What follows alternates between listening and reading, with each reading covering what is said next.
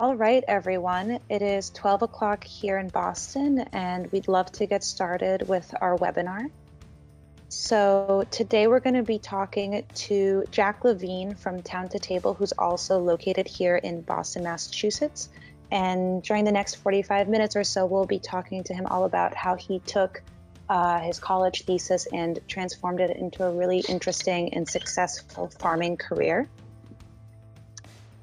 So just to start off with some introductions, my name is Rebecca. I'm joining from Freight Farms today, and on the other line we have Jack. Jack, do you want to just say hi so we can make sure your audio is working correctly? Sure.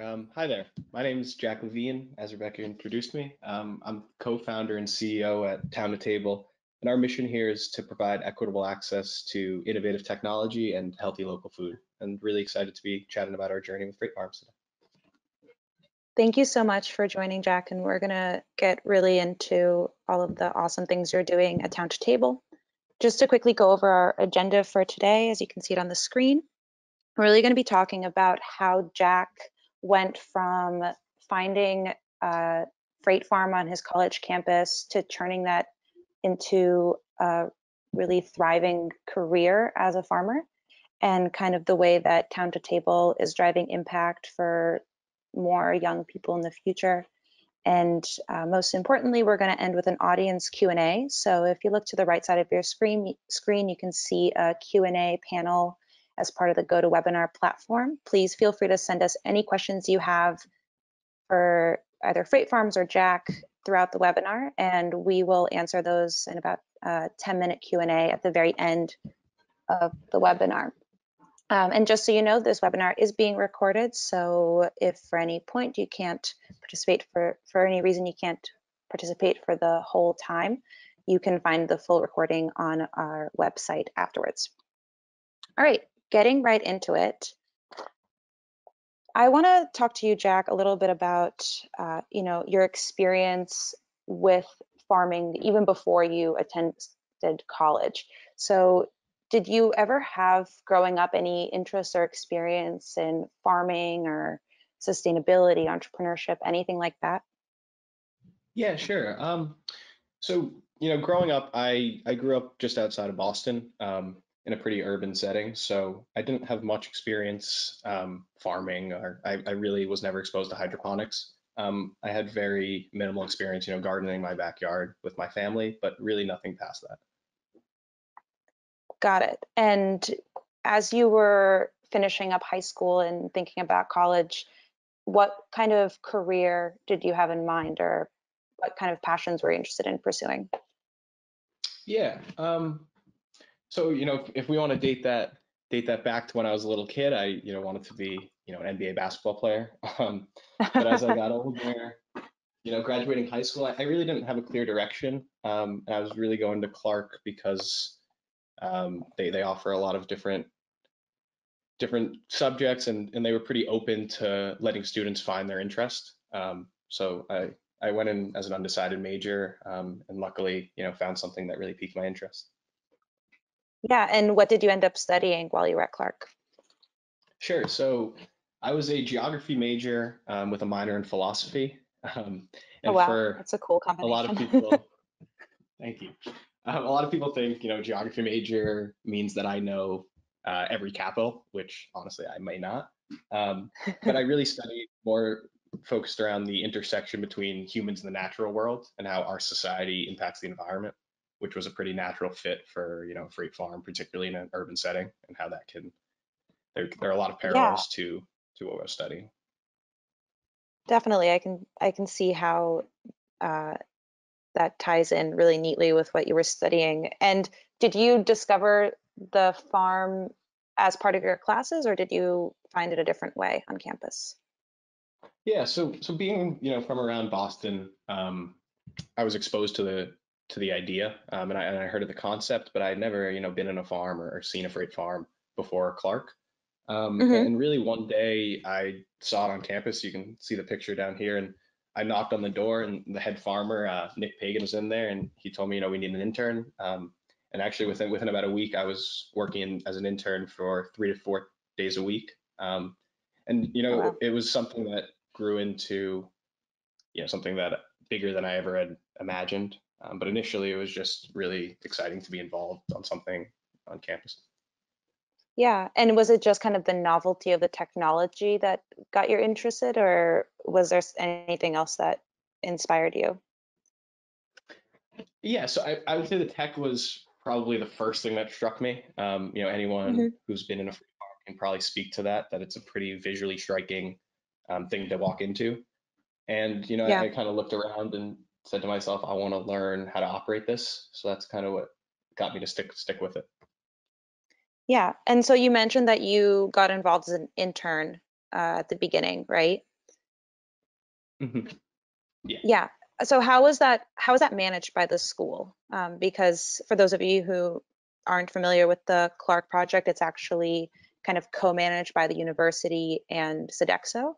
So how did they handle kind of the hiring of the intern?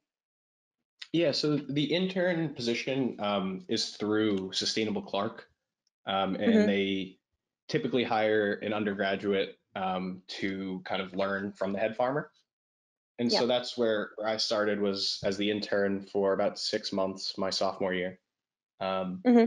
and then I went abroad to Costa Rica, where I had a really amazing opportunity to live on an organic farm, which just deepened my interest in agriculture. Oh, that sounds amazing. It was really, really I great. don't know And if I'd come by back from that. well, the freight farm brought me I'd back, probably right? stay. Yeah. So Yeah. yeah, And so by the then time I'm after, sorry. oh no, go ahead, please. Just to continue, so once I got back, come my junior year, I became the head farmer for campus, which Hmm. really included all operations of a freight farm, from seeding to harvest, cleaning, maintenance, but also kind of past that as community tours, classroom sessions, helping to work with Sodexo to market the freight farm and to bring out people outside of Clark into it, which was really, That's really a valuable awesome. experience for me. Yeah. Yeah, and that was actually like a job, right? The head farmer position as opposed to an Yeah. internship. Yes. So I Yeah, graduated from the intern into a job for the last 2 years of my college experience. nice. And you mentioned kind of a few things that fell under the umbrella of head farmer. Which did you find the most rewarding as you were still on campus? Sure. To me, I seeing the impact that it had on the Clark community and the local Worcester community, um, Hmm. was really, really rewarding for me. And I like to tell a story where, I had friends who may not have been big vegetable eaters. And, they Yeah. would always eat the food that I grew, and they would fill up their bowls with lettuce and stare at me while eating it. And it was, funny and a joke, but it got to the point where I would be asked like, "Hey, are you doing a kale harvest today?" And it's from someone who before this never ate kale. And so that was really, really rewarding, and it kind of helped us lay the framework for Town to Table, of seeing how this can positively impact the community. And we're looking to help more communities access this type of technology.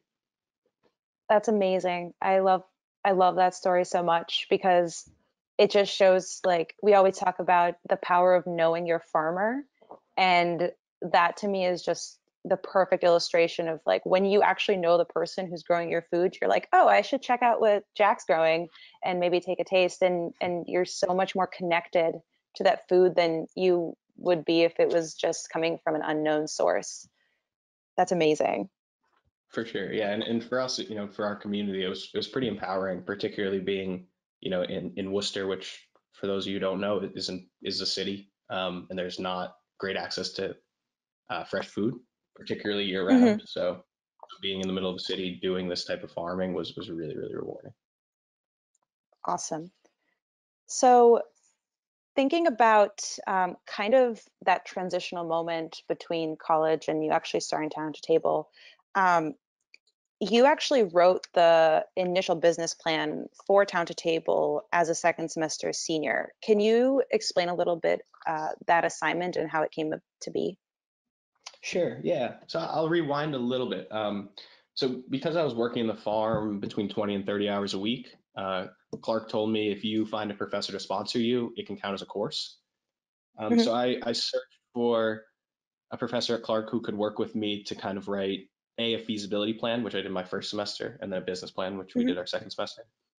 And I was really, really lucky to have a professor, an adjunct professor who runs his own business. His name is David Jordan. So he's the president of Seven Hills Foundation, and he and I worked really closely to kind of craft our business plan and mold it into something that can be, environmentally sustainable, but also financially sustainable. And at the Hmm. same time, when I was doing this directed study through the entrepreneurship department, the intern at the time in the farm, her name is Kelsey Perry, and she did a nutrient uptake experiment through the biology department. And for me, this really showed me, firsthand how interdisciplinary a freight farm can be and how many different Hmm. subjects it can hit on, which Yeah. again kind of helped us build the framework that this is something that more students need to be exposed to at a younger age, and that kind of led to our business plan.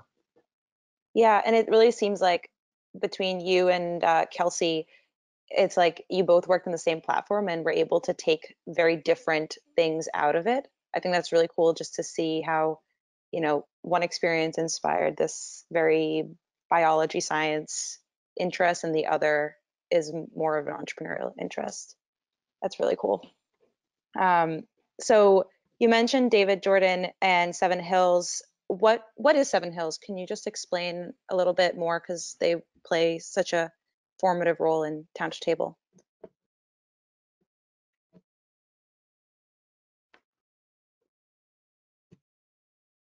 Jack, you there? Yeah, I'm sorry, I lost you for a second. It's okay. Yeah, so Seven Hills is based in Massachusetts, and they're one of the largest health and human service organizations in the Commonwealth. So they Hmm. support over 45,000 individuals across New England and also in 8 developing nations. And they mainly work with children and adults with significant challenges, whether that be Hmm. poverty, autism, brain injury, intellectual and developmental disabilities, substance abuse.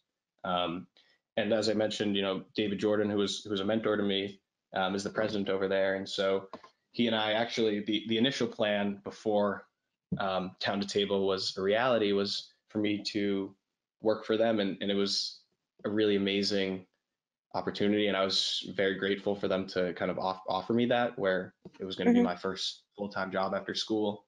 Um, and actually, David and I had a very a pivotal moment in Town to Table's development. Was he and I actually sat in the library at Clark together. I have a really distinct memory of me telling him, something that I may want to pursue with my brother and best friend, and kind of Hmm. launch Town to Table rather than, working with him. And I was very nervous. I didn't quite know how he would react. And he like almost jumped out of his chair and said, basically, you have to do that.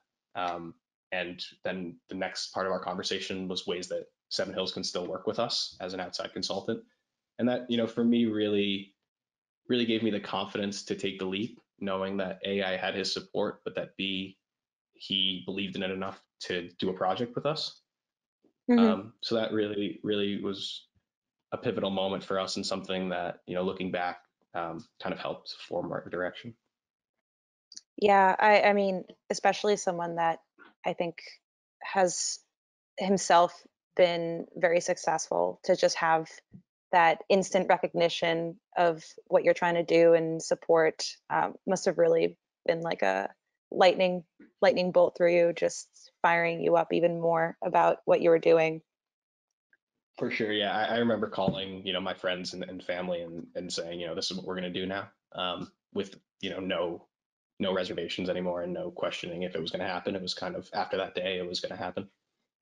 Yeah, and also, I mean, not every 22-year-old who's graduating college, like it's honestly really brave to set out right away and create your own business, especially like starting with your brother and your friend who are all kind of young and um, having kind of that older, wiser person being like, "Yes, you can do it," is such a big step in just justifying it.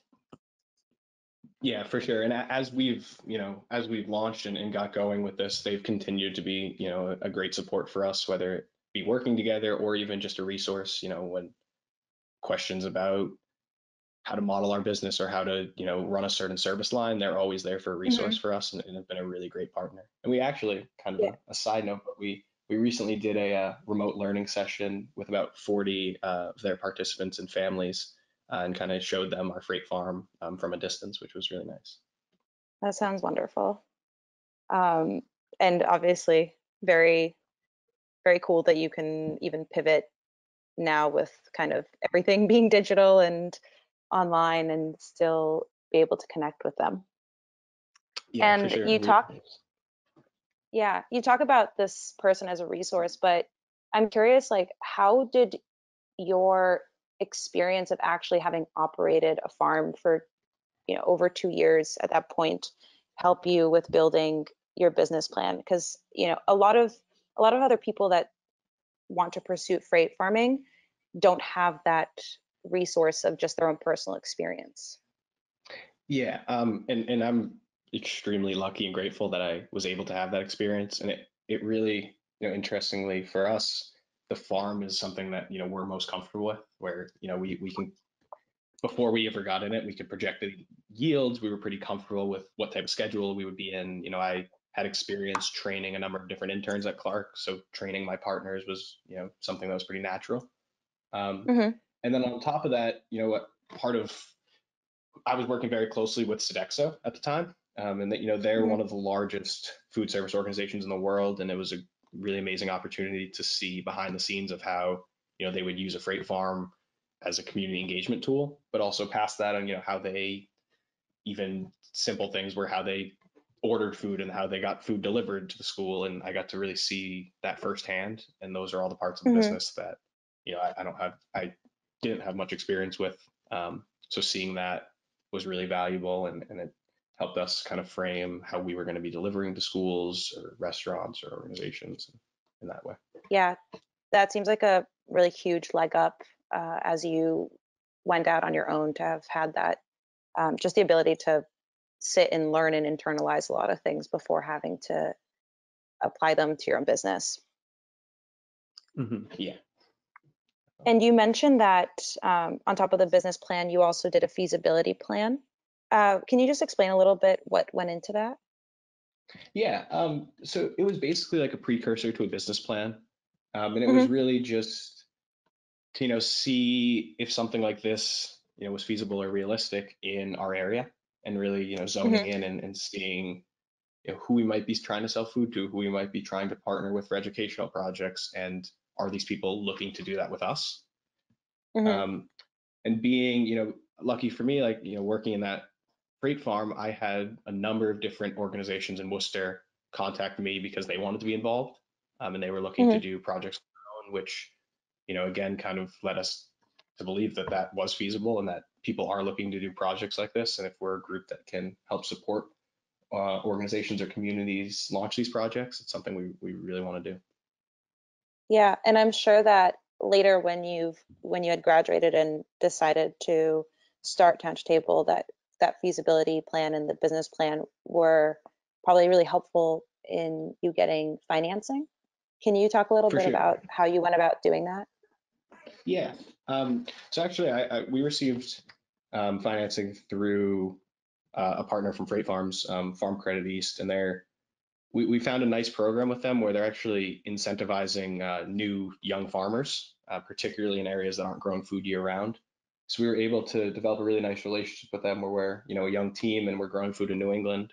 Um, and then on top of that, yes, we brought out the group over there to a freight farm. They took a tour of the Clark farm, um, and they, obviously looked at our business plan, and having wrote that with the help of college professors was really key, and helpful for us to build a relationship with our bank. Hmm. That's great. So now, you have the plan, you have the money, you're ready to start Couch Table. You mentioned this briefly when you introduced yourself, and I think you've kind of alluded to it throughout, but I really want to emphasize that, Town to Table is not your typical retail operation. What is the actual mission that you have with the company? Yeah, so we're really looking to provide equitable access to healthy food, but also to innovative technology. Where to us, this is the ground floor of an industry, and we Hmm. think that there should be an equal opportunity to get into that industry. And Yeah. so for us, partnering with organizations that um, serve a lot of different people is a way to do that. Yeah, absolutely. And you, through Town's Table, you have what you call two service lines, which are farm to you and kind of an educational program. Can you explain what those are and how they serve some slightly different needs? Yeah, for sure. So, as it says on the screen, they're separate, but they're complementary, and there's a fair share of intersection between them. But our Hmm. farm to you program is mainly using freight farms to grow a commercial size amount of food. And we partner with organizations to basically offer them, contracted weekly deliveries. And at the same time, we, have some collaboration in what we grow and, some customization within what the freight farm can grow. Hmm. And so that's the farm to you program where we basically bring a freight farm's worth of produce to you each week. And this has been a pretty natural fit for some schools, educational spaces, restaurants, and more wholesale distributors in the area.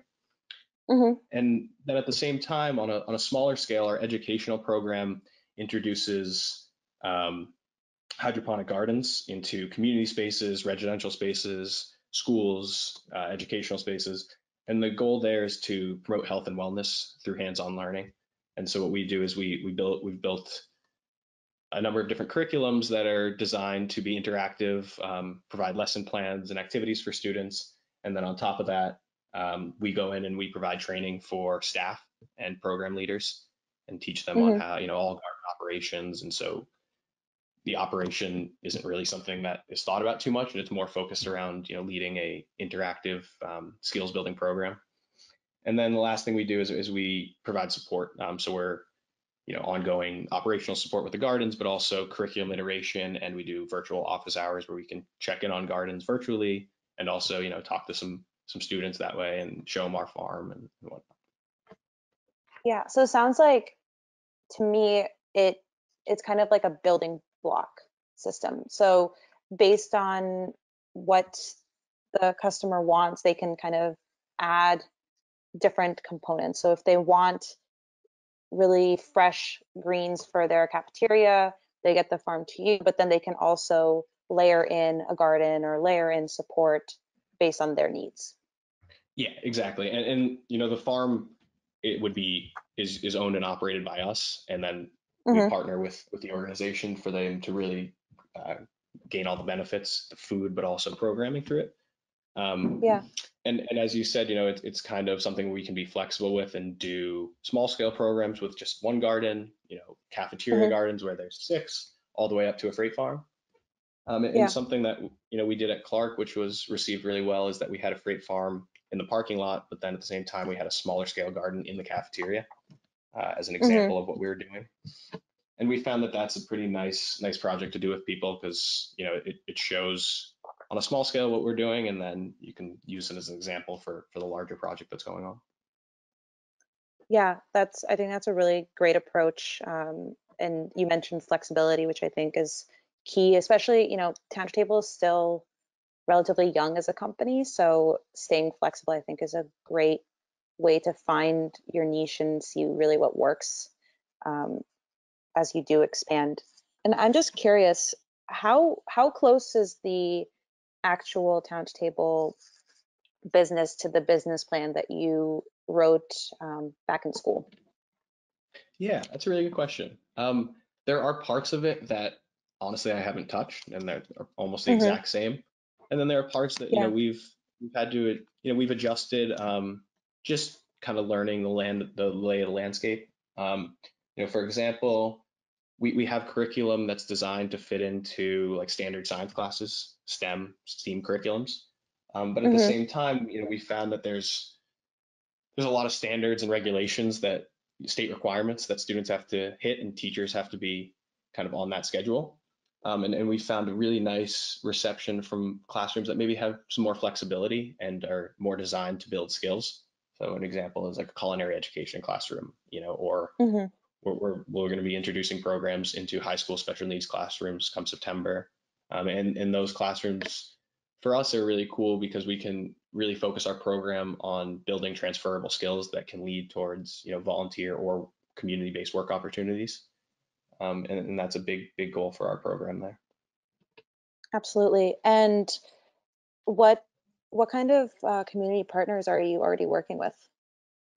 Sure. So we work with some nonprofits. We work with local schools in the area. We actually Hmm. recently have been working with a wholesale distributor, and we've had some really nice conversations with some local restaurants in the area, and that's actually an area that we're looking to expand on a little bit. Nice. And I'm curious because obviously, when it comes to pitching just the produce in the farm, it's fresh, it's healthy, it's local, it's sustainable. But I'm curious, what kind of other value do you layer in when you're pitching the more educational components? Sure. Yeah. I mean, you pretty much nailed it about the farm. Fresh, local. We harvest and bring it to you within 24 hours. But the Hmm. educational model, is more for us about, being exposing people to this really innovative technology that Yeah. can, build skills towards jobs, in the sustainable food sector.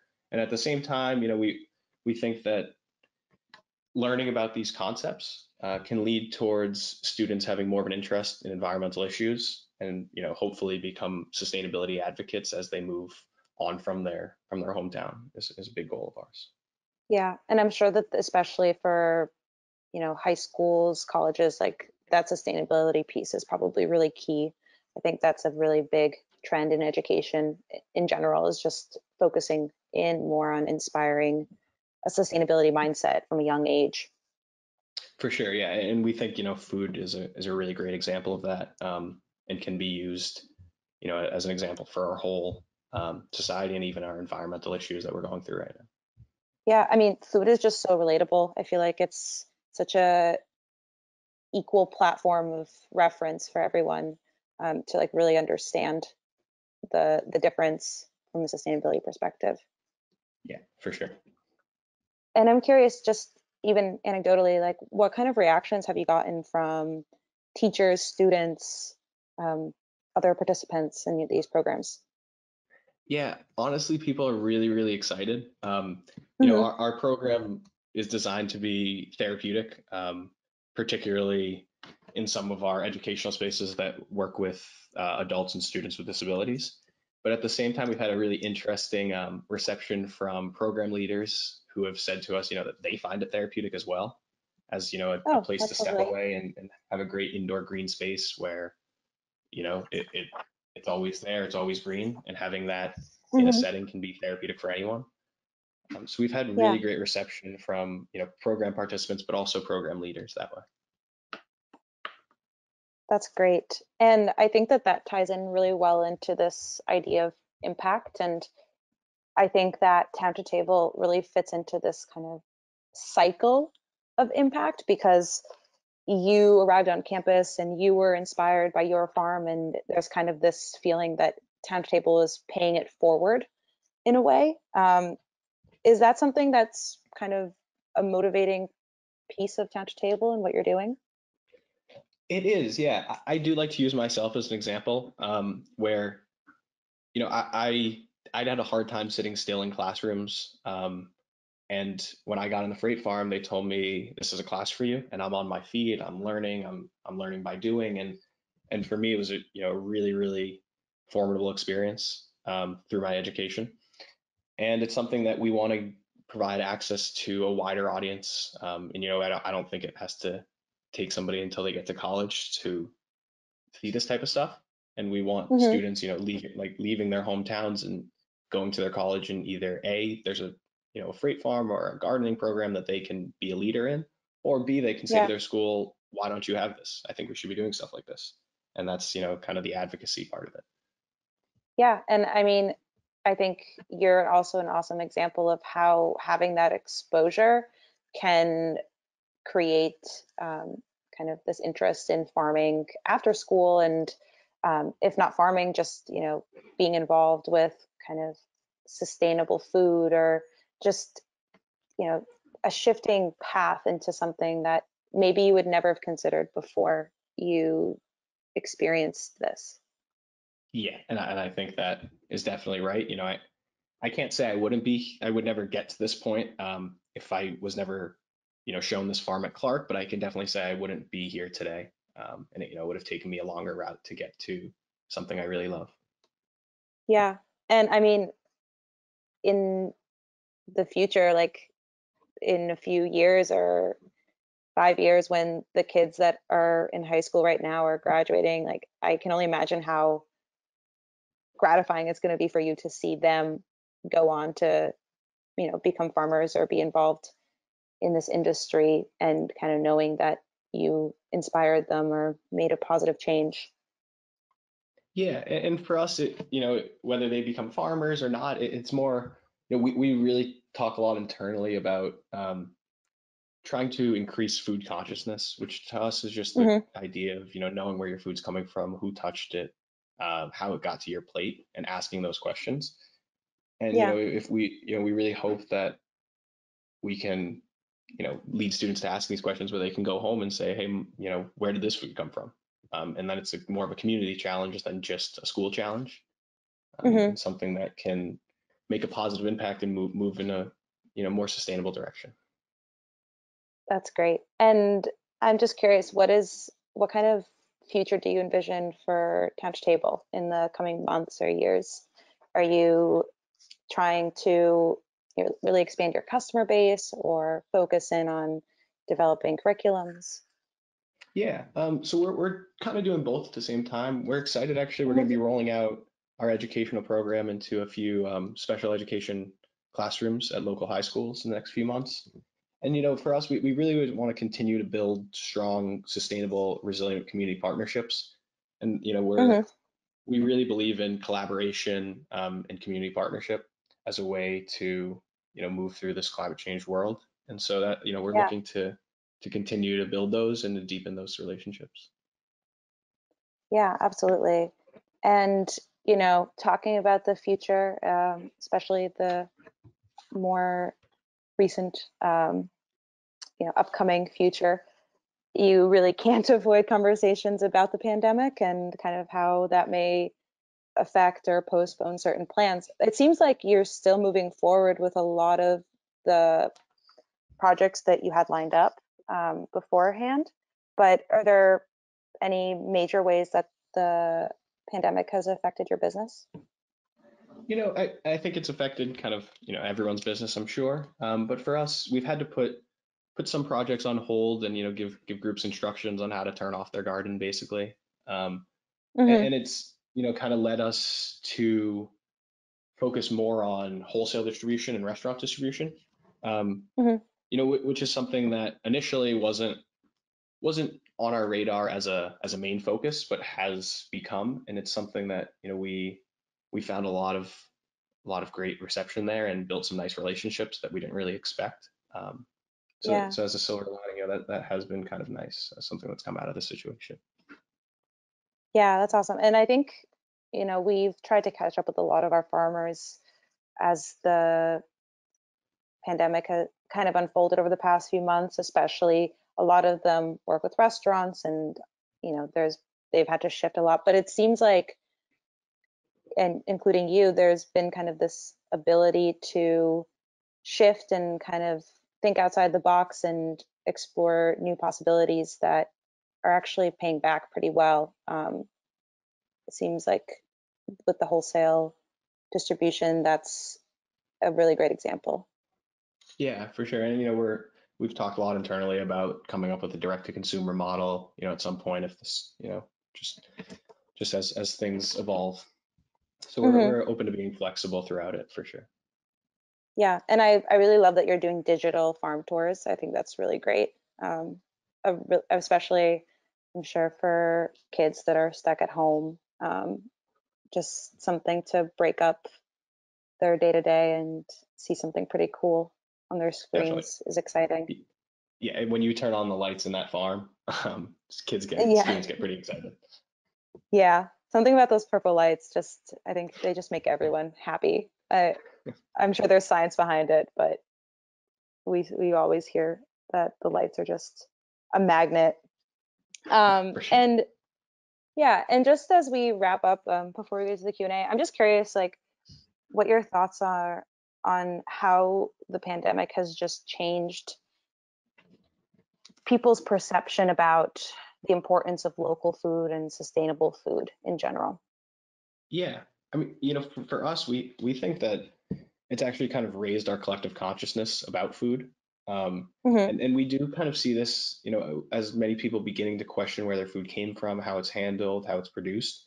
And we do feel we're kind of at an, we have an unprecedented opportunity here. We can rethink how we shape out food, reshape how we think about food, and move more Hmm. towards, a diversified system that focuses on community-based solutions and sustainable practices and local farms, particularly as, we shift into a climate change world. These solutions become more and more necessary, and these type of collaborations are almost essential for communities. Awesome. All right. Thank you so much, Jack. I've loved this conversation. I hope our listeners have loved it too. And I'm just seeing here, we've gotten a lot of really interesting questions that I'd love to move into for about last 10 minutes of our webinar today. So let's see. I'm going to start with a question that we actually got from Instagram leading up to this webinar. And I just think it's a great question. What does food justice mean to you? It's a really good question. For me, food justice is about access, equitability, and per helping to serve communities that may not have that access. Hmm. And really, that's kind of where we've looked at schools as, everyone can get the same lunch at a school, and so there's a really level playing field. And that's where we see equitable access. And so for us, if we put healthy food in that school and teach kids where it's coming from, there's more like, they're more likely to be trying that food. Um, Hmm. so that's kind of how we think we play a role in the food justice movement. Great. And this is kind of a compound question, but I guess a lot of people have been asking. Um, so, how many units do you have? Which industry do you sell the most of your produce to? And are you finding that you need to expand? Yeah, that's a great question. So currently we have one freight farm, but that's not our plan. Our plan is definitely to expand. We're right now we're selling mostly wholesale, and there are some schools that are still distributing to families. And so we've been Hmm. doing limited half harvest to some schools, some local schools in the area. But yeah, we have one freight farm right now, and that's definitely something that we're looking to expand upon. Great. And I have another question here that a lot of people have been asking, which is, are you willing to share your feasibility and business plan in more detail? And if you say yes, we can collaborate offline and maybe create some content on the web, unless you want to go into it here in a few minutes. Yeah, I mean, we'd be happy to, and I'd be happy to kind of have that conversation with anyone who would like to as well. And you and I Hmm. can work together to build something that can help some people who are listening. I'd be happy to do that. Yeah, and for those of you who are listening and are interested, the Freight Farms team is happy to connect you to Jack after this webinar if you have more specific pointed questions. So definitely reach out to us and we'll pass it along. Or you can find Town to Table on social media, all the usual platforms as well. Yep. So another question is, how did you develop your teaching curriculum? Yeah, that's a great question. So actually, one of our team members studied education at Skidmore College, so Hmm. he's kind of been a pillar in that for us. But we've also tied in a lot of teachers, former teachers of ours, family friends who teach, and basically just said, hey, will you look at our curriculum that we built and take all their feedback, sit with them, go over certain lessons, how to build out this more interactive, and then what we also do is we show our curriculum to our potential partners, and we let them kind of give us feedback. And that's where we talk about the curriculum iteration. So for example, one group said to us, hey, can you build a few more visual lessons? And so in a week or Hmm. two, we came back to them with a number of lessons for visual learners. So it's something that we're flexible in, and we do outsource and work with a lot of teachers in the area to help build our curriculum. I think that's great. I think overall, just using as many resources as you can lay your hands on is always the best way to just move forward and get better and better with each time. Yeah, for sure. I mean, we talk to anyone and everyone who will talk to us, and we're happy Yeah, to share our story and take feedback and input. yeah. I think that's. I mean, if I if I were starting a business, I would definitely follow your approach of just like being curious and open and asking questions and um, trying to forge connections because you never know when the inspiration will come, where the inspiration will come from, or where your next business will come from, unless you For really go sure. out there. Yeah. Yeah. And one question is, did you open both tracks at the same time, or did you develop the educational arm later? Yeah, so we actually developed the educational arm first, where we rolled out Oh, a few projects with some groups, with smaller scale gardens, and hmm. then we followed that up with a freight farm. Great. And another question is, let's see, what were financiers focused on when they agreed to finance you? That's a great question. Some of our model is basically to contract out our food, and Hmm. so they wanted to see basically a letter of intent or a letter of support from you know a food service director who was willing to buy either the majority or all of our produce, Hmm. and linking them with a local food service director who was really really supportive of us was great for us, and then that kind of let our financiers become confident in what we were able to do. Yeah. Um, this is a great question. What advice would you give yourself when you just started your own farm? Wow, that is a really great question. Um, I would say plan, and plan some more. You, Hmm. you can't you can't plan too much, but at the same time, you don't want to be stuck to that plan because things do change. And then on top of that, for those of you who have freight farms and who are considering getting one, stay on top of the maintenance. You don't want to get behind there. Yeah, definitely. Because it's like playing with a handicap. You're only just making it more difficult um, Yeah, and if when you if have to you also worry about the farm. for sure, if it's part of your weekly routine, like it's not much maintenance and cleaning. If you wait a number of months Hmm. before looking in that little spot in the back of your farm, it might be dirty. Yeah, I like that, the proactive approach for sure. Um, Here's another really great question attached to a comment. So I'll just read the whole thing.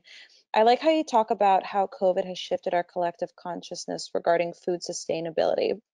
And the question is, could you talk about how underserved communities can leverage urban farming and local supply chains to service food deserts? Yeah, that is a great question. You know, we found there's a lot of resources, particularly in Massachusetts and New England, to try to jumpstart these type of programs. And with Freight Farms Hmm. being a Boston-based company, we're right here. There are a lot of examples that you can kind of tie to. And so I, Hmm. I would suggest looking at government funding, grant opportunities, local grants, USDA grants, and then use local projects as examples for that. And then also, tie us in, and we're happy to kind of show what type of value this can bring to a community, the amount of produce it can bring to a community, and really just the overall impact it could have.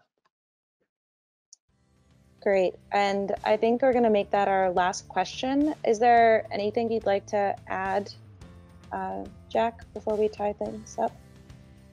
No, I really appreciate you all having me on, and I thank everyone who took the time to listen today. And if you have any questions or comments or would just like to chat, feel free to reach out to our team. We'd love to hear from you. Great. Thank you so much. And thank you to everyone who joined us. Like I said, this has been recorded and we'll be able to share that recording with you shortly. And definitely check out Town to Table. Like I said, they're on Facebook, Instagram. They're doing awesome things. Give them a follow to kind of stay involved with all of their awesome projects.